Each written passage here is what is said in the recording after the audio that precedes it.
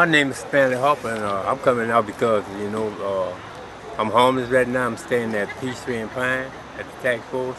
And my mother and my father and them lost their home, the foreclosure and stuff, behind the loan and stuff, And I'm just out here to support, the people that really need, a place to stay, By me being in the shelter, I see a lot of people, and a lot of people need homes, and I see a lot of homeless people, not only homeless people, but I see a lot of houses, abandoned houses, and everywhere I go, and I'm from New Orleans, and after the hurricane, they had a bunch of homeless houses and stuff, It just boarded up, and people just tearing them down. The government just tearing them down.